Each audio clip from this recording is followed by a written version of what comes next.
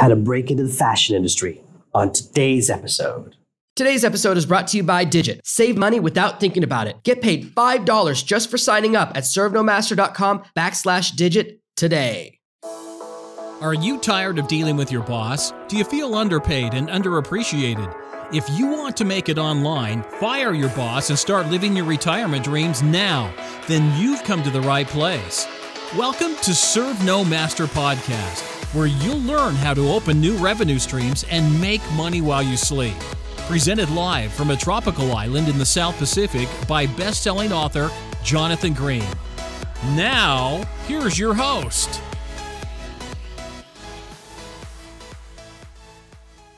I've been interested in fashion for a long time, and I've been working on something kind of in the background that I haven't shared yet because kind of a couple of different things happened. But my background in fashion comes from my family. Actually, my grandfather was in women's fashion. He was in coats and was very, very, very, very successful. That's why my grandmother was a model. So he married one of his models and made my father. Now, my father went in a different direction and went into the entertainment field and kind of dealt with a lot of musicians for a long time. He was in kind of the back office part of, now he wasn't a musician, but he worked with a lot of musicians in the back office. And so I skipped a generation, but then my oldest sister was a designer for a long time. She was a designer at a large company that if I said the name, you would definitely know. She worked there for 5, 7, something like that, like a long time before moving into another artistic direction. And then another one of my sisters is in fashion now. She managed a fashion house for a long time. And then now she's partners in a new fashion venture in the wedding space, something a little bit outside my expertise. I'm not an expert at wedding fashion, but so there's a lot of fashion in my blood. Now, if you know me, you know there's one thing I hate, and it's stuff. For a long time, the fashion process has been, you think of something, you think of a design, you draw it, you cut it, you make it, then you get 1,000 of them made and you ship them to a bunch of shops all over America and you hope people buy them. And there are huge elements of risk in that business that require a great deal of math. Fashion designers have to really have their math down. You have to figure out how many smalls, mediums, larges, and extra larges of everything to order. And for ladies' fashions, of course, it's 0s up to 18 or size 22, whatever. And one of the reasons my grandfather was so successful is he was quite good at playing that game. And in the 50s and 60s, a lot of fashion designers in his industry were notorious for when they had too many smalls. No one was buying the smalls, everyone was buying the mediums. They would just put medium tags on them and sell them to stores. He was famous for not doing that. So in a business where the level of integrity is so low, all you have to do is not steal from people or not cheat people, and you kind of become well known for it. So that was my grandfather's reputation. He didn't change the tags. And at that time, and maybe even now, it's the same. That's enough to be known for something. That's enough to be known as, wow, that's the guy with the most integrity. He doesn't change the tags and trick people into different sizes. And when you think about sizes, I was looking at a report recently, a study, Americans are getting fatter and fatter. We all know that, it's not a secret. Sizes change. So the definition of a medium, the definition of a small has changed in the last 20 and 30 years. For men and for women, all the numbers are totally different. In Japan, I'm somewhere between a 4 and a 5XL.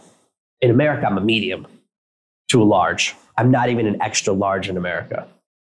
It's such a difference depending on where you go. If you go to a country where people take care of themselves and everyone's skinny, then I'm considered horribly overweight. And in fact, I kind of have been letting my exercise slack for the last month. I let it slip. We did a weigh-in 2 days ago, and I realized I got to get really focused again. So I'm working on pushing my size down again. I want to hit that perfect number. And so I've started a new regime with my wife, and so far it's been really good. I'm excited about that. But along the way, I've been looking at sizes and looking at the definition of skinny and fat and how those things have changed over the last 50 years. The average size now for the average middle of the road person used to be considered fat. So all the numbers have changed, what way have changed. So when you're buying and getting in the fashion industry, you have to guess at what sizes people buy and what sizes people will be in 6 months or a year when the clothes come out. And there's other parts of the fashion industry that are simply baffling. You have these fashion shows where people wear clothes that no one would ever wear in real life. They never have fashion shows where people are wearing the clothes that people can buy. So I've never really understood that part of the industry, even though I've been within 1 degree of separation. I've worked with some fashion designers. I've worked in the past with 3 or 4. I've worked with a well-known fashion photographer who shot for Italian Vogue, and I still don't get it. I don't understand the difference between the two things. Why have a fashion show? if it's not the clothes people can actually wear. But I'm sure I'm missing something because all the big companies do it. And when they do it, it leads to great success. So there's obviously a piece I'm missing in that process where I guess you have to demonstrate that you could design really amazing, crazy clothes that no one would wear in order to be allowed to sell your regular clothes in Target. Maybe that's a rule. I don't know. I also don't understand why so many celebrities become fashion designers. Very confusing. However, I am moving into that area. I've been dabbling around fashion for about 6 months on the side, working with some stuff. And my approach to fashion, it starts with a different business structure. The reason I've started dabbling in fashion is because print on demand right now is amazing. You can print on demand just about anything you can think of. We've talked about 3D printing in the past. You know that I like printing my books on demand, and now they have clothing on demand. And it's not just t-shirts. I've begun to dabble. And in fact, if you go to servenomaster.com/gear, G-A-R, I haven't shown anyone the page yet. I decided, you know what, I'm going to share with it. The reason I haven't shown it to you is because I haven't been able to do a test order of clothes, but I'm going to do one today. And when I go to America next week, I'm going to check out my order and see what my clothes actually look like in person. That's the next step in my process so that I can really see it in person. And what's cool is you can do a whole range of things from print on demand. You can do silk screening, heat transfer, direct to garment printing. I don't fully understand each of these different processes, but I read what the differences are. You can do dresses, you can do tights, you can do underwear, anything you want to do.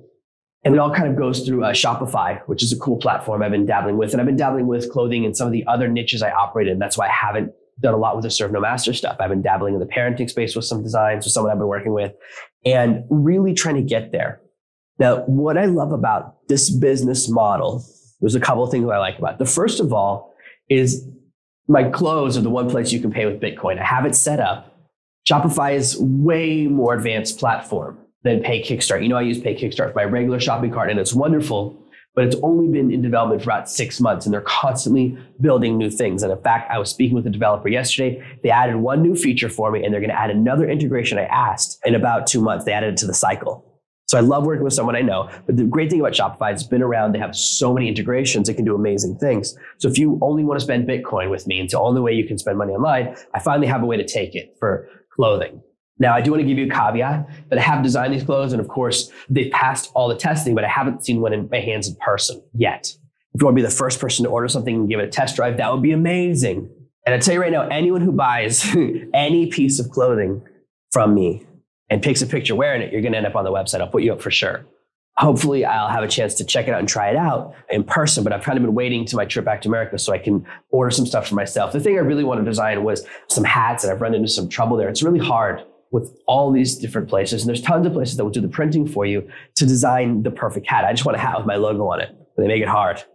I don't wear clothing with a lot of writing on it, so I wanted to do like polos with just my logo in the corner. So there's a couple of things I've been dabbling with, and I have to see how they look in person. They look great in the drawings, and you can see them on the gear page, but this is me starting to move into a new area. And the reason this business model is great, and the reason it can be a really interesting direction for you to go in if you have an artistic side, is the business model is quite simple.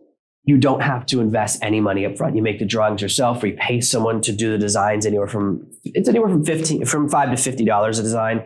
If you order a whole batch, sometimes you can get someone to do like 1,000 designs for $2 a design if you're really exploding into the space. But you can start with just 5 or 10 designs. And there are 2 ways to sell shirts online for print on demand. One way is a time band. You run a promotion for a week and say, hey, if we get enough shirts ordered, we'll print them all out. And this is the Teespring model. You've probably seen it. So they say, if we sell at least 25 t-shirts, then we'll actually print them. Anything less, we'll just return your money.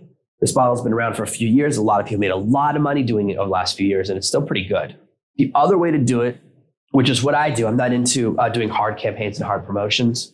I don't have the time to do that level of push, is to simply have print on demand stuff available in a catalog style or e-commerce website. And in my case, I run it through Shopify, which I mentioned before. And it's a pretty good platform because I was able to figure out that means it's simple enough.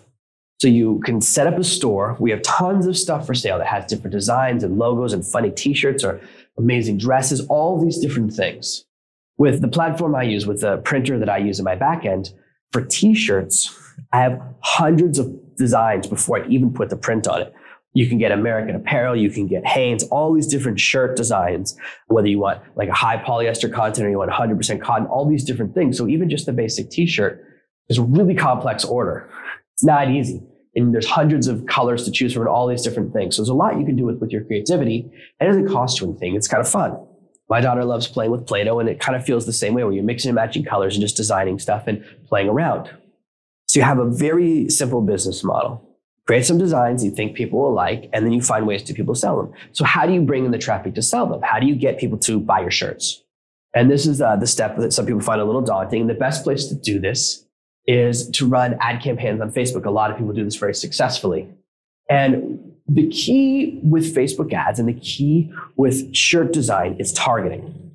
I would never try and sell shirts that say like have my logo or say servenomaster on them or have some of my catchphrases on them just on Facebook to anyone. I wouldn't target that. It's too wide. Only people who visit my website or heard of me would be interested in that.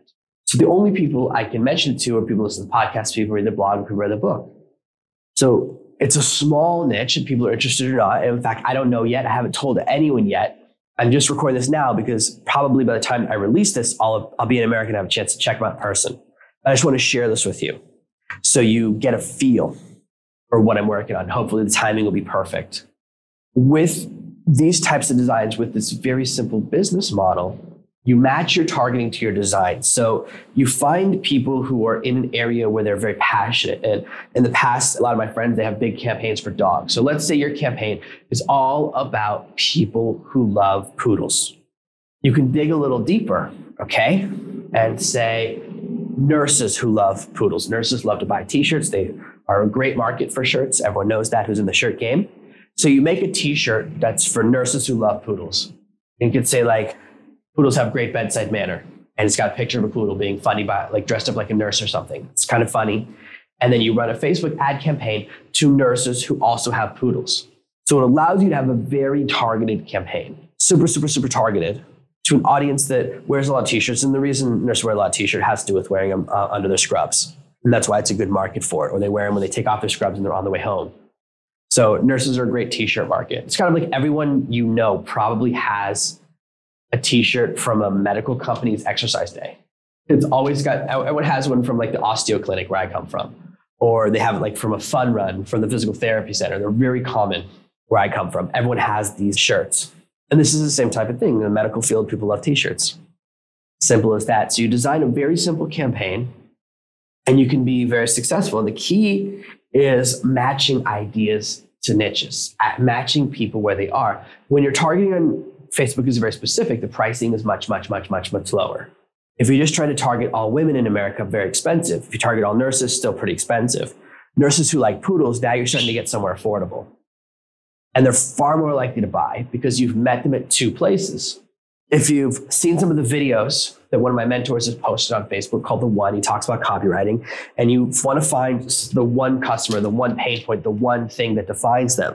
And he talks about when you're trying to connect with someone, you want to be more than a demographic. And if you connect with them on more levels, then one, you start to have success. Once you connect with someone on two levels, so gender and age gets you there. Profession and hobby. In this case, it's profession and pet. And if you also add in gender and you say, this is a shirt for women who are nurses who have poodles, you've now hit them at 3 bands and you're very likely to hit that success. And you can then do a separate shirt for male nurses if you want to run that targeting. I don't know how large the male nursing population is. You might actually be able to get cheaper advertising. I haven't tested it, so I don't have the answer to that particular idea.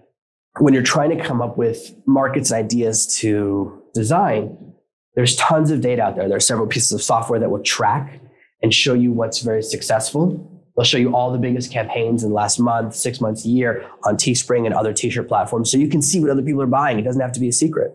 You can see exactly what people like and exactly what they like about it. And that's really cool. So if you look, you'll often find certain things are very hot. And there's certain things that are just consistent sellers on shirts. There's this nurse's t-shirt that says like, sexy enough to stop your heart, but smart enough to restart it. I can't remember the exact wording, but it's one of those. And it says like nurses. Like nurses are so hot, we know how to stop your heart and bring you back to life with a defibrillator. But it's written way wittier than that. I can't remember the exact phrasing. There's variations of that shirt that are always killing it. And so you can come out with your own similar ideas. You go, okay, what I like to look at are the fonts that are working, the structure of t-shirt design that's very strong. And that gives you a place to work from. And of course, as you grow your brand and as you move into this market, you can do more and more things. You can start to do t-shirts that are full design. So you can actually do a full color shirt where the whole shirt is covered in your design rather than just having something silkscreen in the middle at the front.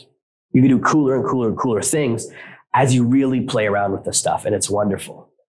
I really like this market. I haven't dedicated as much time as I wanted to with this field.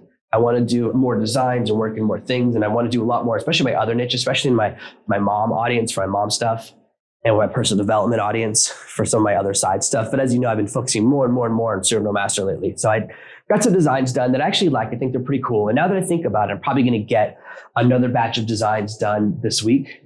So I have some different ideas to work with that are pretty cool. And I think that will be very exciting. I think that'll be something fun for people to check out. The reason I started designing stuff for me, I specifically ran into this strange hurdle. Where I live, it's very, very, very hard to acquire baseball hats. Now I live on the beach where it's crazy hot and I always need a hat. Oftentimes when I'm out paddling or surfing, I want to have a baseball hat on because the sun is just blazing. And unfortunately, it's so hard to find one. I had a cool Ford one for a few months, but obviously when you have kids and it disappeared. No one admits what happened to it, but it disappeared.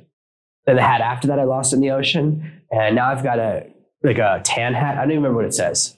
I can't remember what the hat I wear says, but my wife was able to find one hat on the island that's not great. So I'd love to have like 10 hats with my logo on it, just to make me feel cool. There's not even anyone here that I want to see my hat in and buy products from me, but it would just be cool for me. I want to do something that's just for me, have a little of my own stuff, if you will. It's kind of cool to have your name or your logo on some clothing. Why not?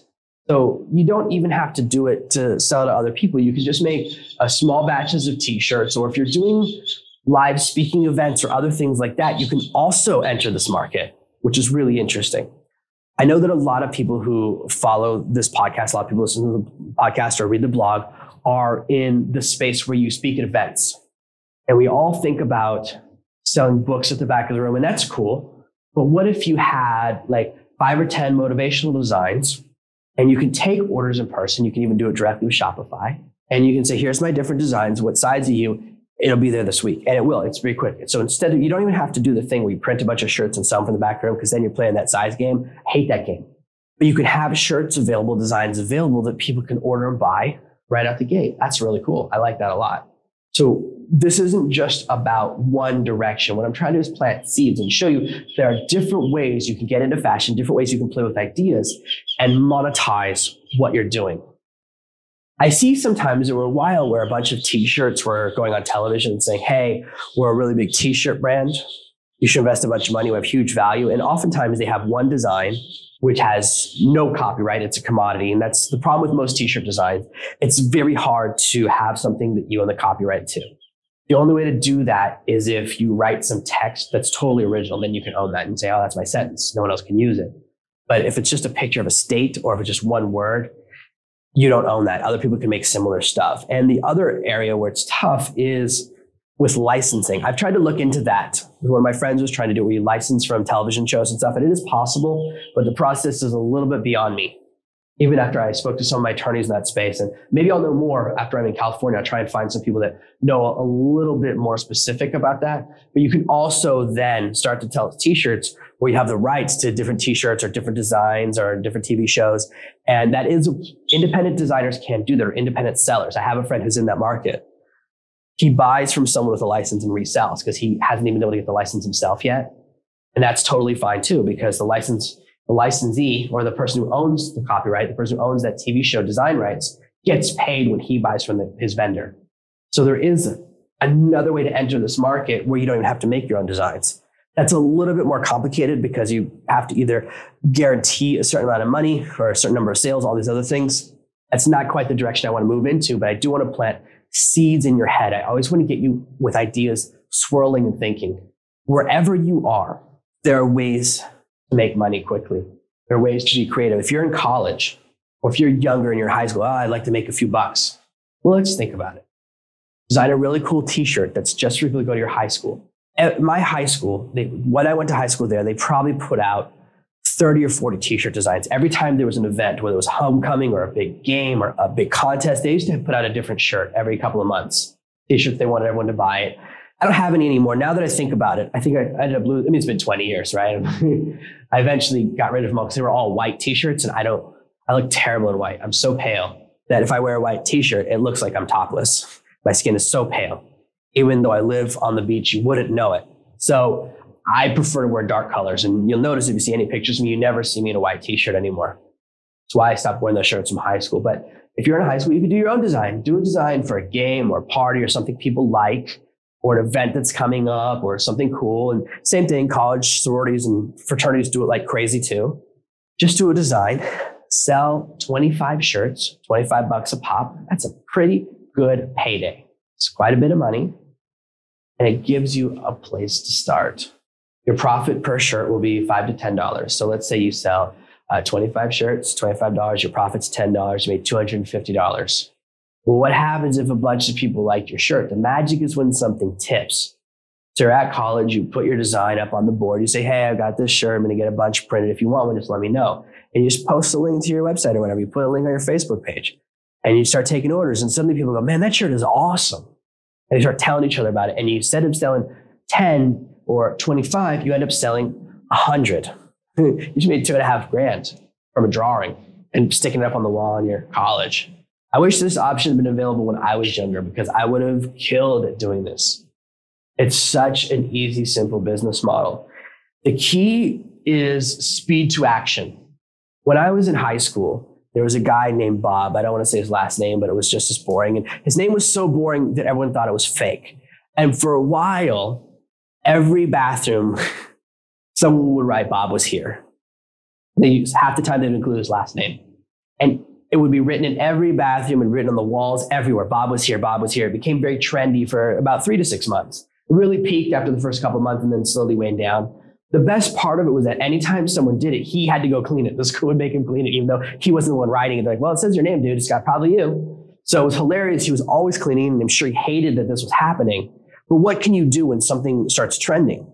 That would have been the perfect moment for me to put out some Bob Was Here t-shirts as a way to commemorate this hilarious moment. So when you're in a community of any kind, you have things that happen that are memorable and cool.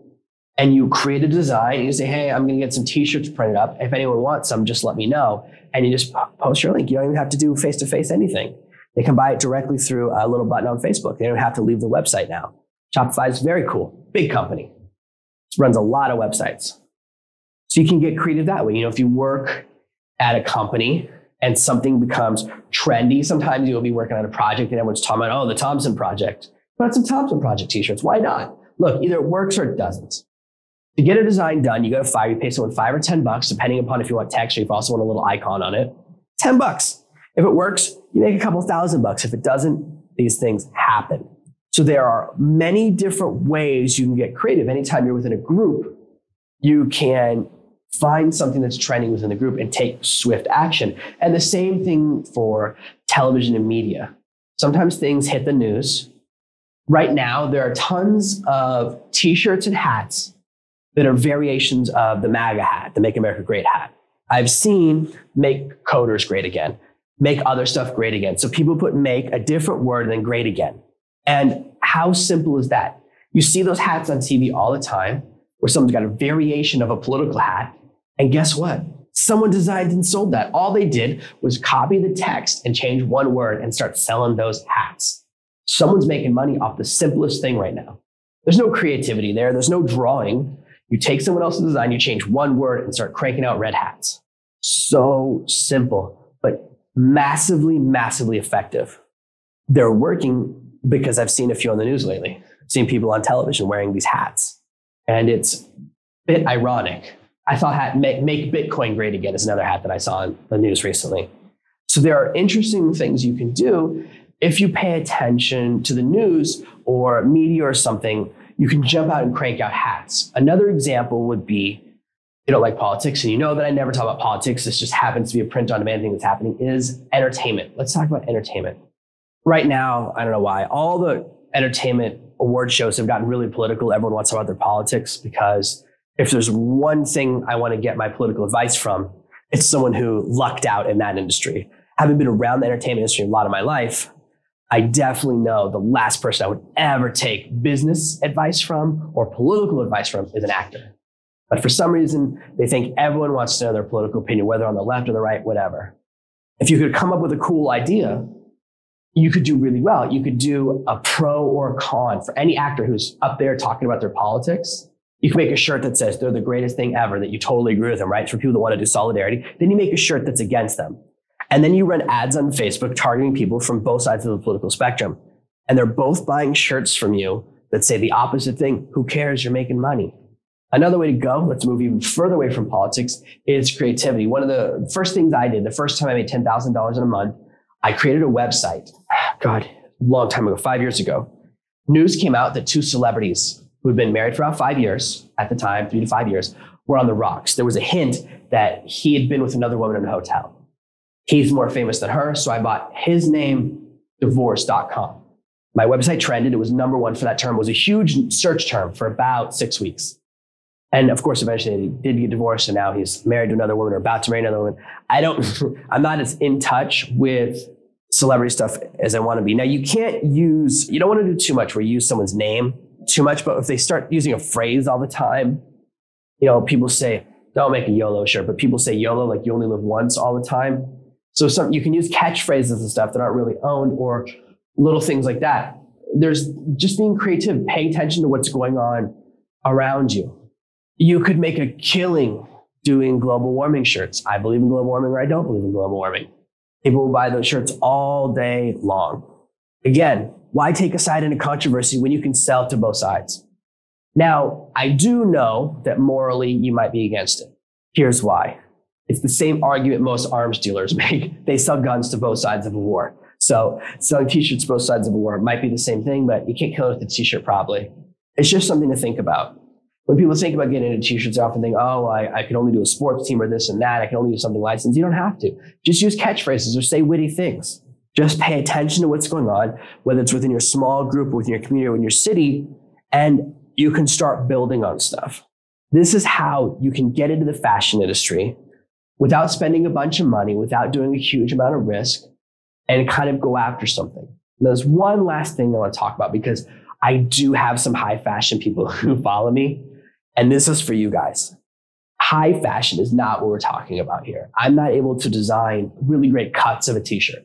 I can choose from, they have like 50 designs, but I'm limited to those designs. I don't actually get to design the t-shirt. I only get to design what's on it. So this is one tier below fashion designer. Or maybe it's a bunch of tiers, but it's not the same thing. It's not the same thing as designing the shape of a shirt or the cut at all. You can't affect that. It's designing what's on it. So whatever level that is, whether it's like shirt artist or even lower, fine. 10% of people in the world have really great fashion sense. The other 90% of the world are the people I'd rather sell to. That's my market. Now, right now am wearing, I'm actually wearing my store-bought shorts. If you've read Servenomaster, you know that I bought one pair of shorts, and then I had a lady on my island sew a bunch of replicants. I'm actually wearing the originals right now. I didn't even realize my wife had put them out yesterday. I'm wearing a pair of shorts that cost $20, and I'm wearing a shirt that cost $2 or $3. I can't remember if it was on sale the day I bought it. Sometimes there's 3, sometimes there's 2. So I'm in total right now, recording this podcast, wearing like $25 or $30 worth of clothing at most. I don't do high fashion. But now I went through a phase for a long time where I had a personal shopper at Saks, and I was all about dressing really fancy. I used to have like a really expensive laptop bag with no room in it. I've just moved into a different phase. I did the high fashion thing for a while, so I don't do high fashion anymore myself, and I'm my own customer. So when you're thinking about who to sell stuff to, approach the bigger market. Not everyone is always trying to look awesome. Now, the good thing is you can do some cool high fashion stuff if you want to. If you want to do a dress where the whole dress is covered in a really cool printed on design, print direct to garment, you now can. So you can do stuff that's getting closer and closer, and eventually you will be able to do the cut. I believe we're within 5 years of that. So you can eventually get to a point, and I think we will as a culture, where all clothing is print on demand. I believe that within probably 20 years, we'll have clothing printers, just like we have 3D printers now. The technology will move to the point where you can do fabric. I don't think we're that far away from it, because it's not that complicated. I think it's more pricing. It's the cost of like having a tiny sewing machine or a tiny thresher or a tiny, I forget the thing that slides back and forth with a shuttle that you use to make carpets, but that's what I was thinking of. A weaving machine, maybe it's a weaver. I'm sure I said the name wrong, but try to put all those machines and microtize them right now. Is it possible? But I think as we move into print on demand more and more, we'll move into other materials. We've already moved from plastics into metals with print on demand. I think clothing is coming. So eventually you will be able to do everything from home. That's why it's a great idea to start dabbling now, and you can reach more and more of the masses. And this is how you can jump into the fashion industry and make a killing right now. Thank you for listening to this week's episode of ServenoMaster. Make sure you subscribe so you never miss another episode. We'll be back tomorrow with more tips and tactics on how to escape that rat race. Head over to servenomaster.com/podcasts now for your chance to win a free copy of Jonathan's bestseller, Serve No Master. All you have to do is leave a 5-star review of this podcast. See you tomorrow. Thank you for listening to this episode of the Serve No Master podcast. Make sure to subscribe so you don't miss a single episode.